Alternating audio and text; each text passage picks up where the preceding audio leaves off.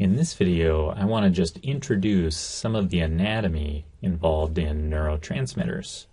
Recall that neurotransmitters are molecules that communicate between neurons and their target cells at chemical synapses. And some neurotransmitters are released by neurons distributed widely throughout the nervous system, while others are more specific to certain areas. For examples of some neurotransmitters that are released by neurons distributed throughout the nervous system, the first one is glutamate,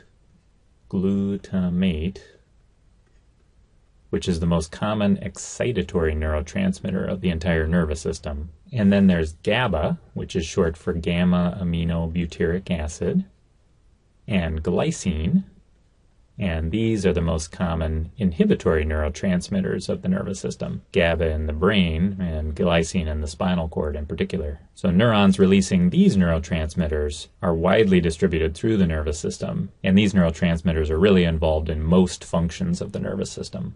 So next I want to just introduce some of these areas of the brain that have collections of neurons that send axons diffusely to release specific neurotransmitters onto widespread areas of the cerebral cortex, and often other areas as well. But these widespread projections to the cerebral cortex, let me just kind of represent these by a few axons coming up toward the cerebral cortex. And these widespread projections that are dumping a bunch of a specific kind of neurotransmitter all over the big areas of the cerebral cortex are really important for a bunch of the higher functions of the nervous system, including cognition, emotion, and consciousness. So let me start introducing a few of these, and I'm going to start with glutamate, because there are some specific areas in the reticular formation of the brainstem and parts of the thalamus that project axons diffusely up to the cerebral cortex and release glutamate all over neurons of the cerebral cortex. And this collection of neurons that has this diffuse projection of glutamate to the cerebral cortex, we call this the reticular activating system. Reticular activating system. And this is actually required for consciousness. Without this system, there usually is no consciousness. The next one I want to mention is acetylcholine. Acetylcholine. And there are certain nuclei in the frontal lobe that actually send diffuse projections up to a number of areas of the cerebral cortex, releasing acetylcholine. And these are called the basalis nucleus. Basalis. And the septal nuclei. Septal.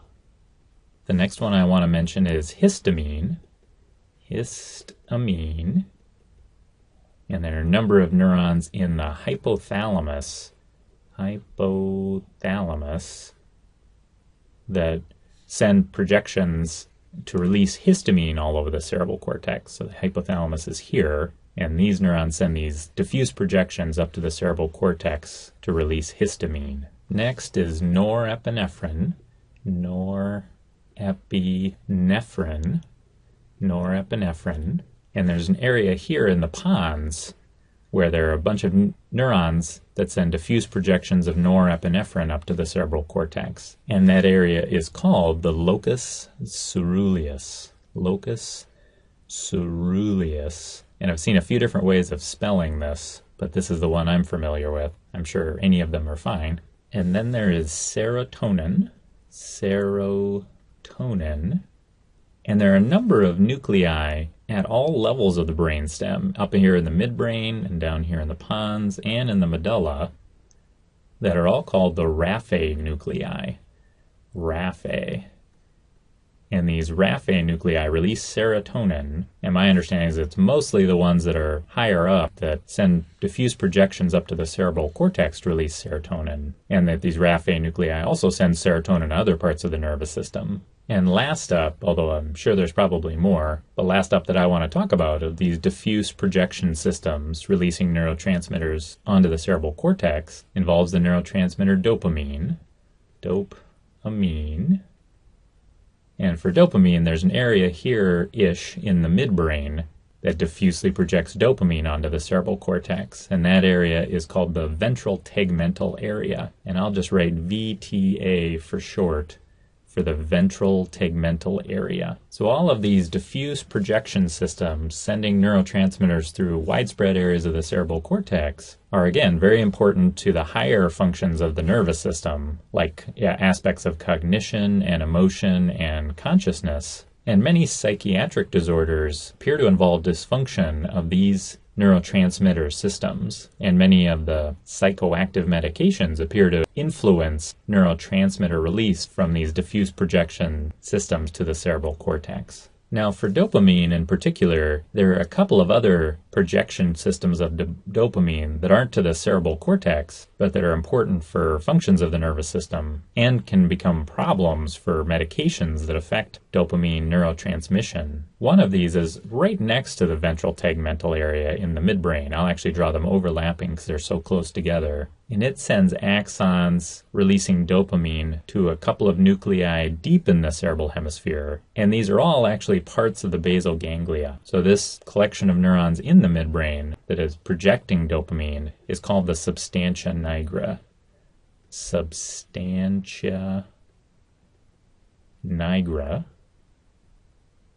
And it's actually projecting dopamine up to another part of the basal ganglia called the striatum. And if there's some problem with this system, some problem of the substantia nigra getting dopamine to the striatum, that appears to be what happens with Parkinson's disease. So I won't go more into that now, but that's very important for Parkinson's disease and other disorders that have Parkinsonism, or the symptoms and signs of Parkinson's disease. There are also dopaminergic neurons in the hypothalamus.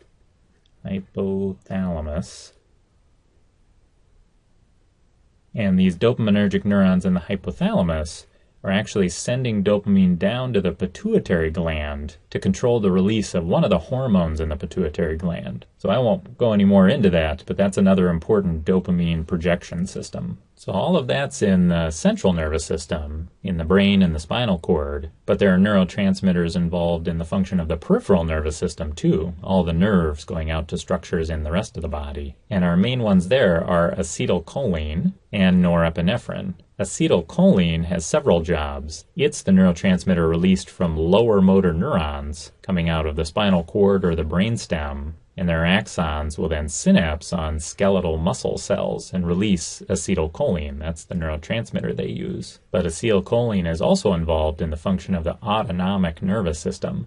Let me just write ANS for short, for autonomic nervous system. And most of the neurons of the autonomic nervous system release acetylcholine as their neurotransmitter, and a smaller number of neurons of the autonomic nervous system release norepinephrine as their neurotransmitter. So I'll stop there in my overview of the anatomy of neurotransmitters to just give you a feel for how many different types of neurotransmitters are located in lots of different areas. And I just want to make the point that some neurotransmitters are used widely throughout the nervous system, whereas others have these more kind of discrete collections of neurons that are either projecting widely to areas of the nervous system like the cerebral cortex, or more specifically between one specific area and another specific area.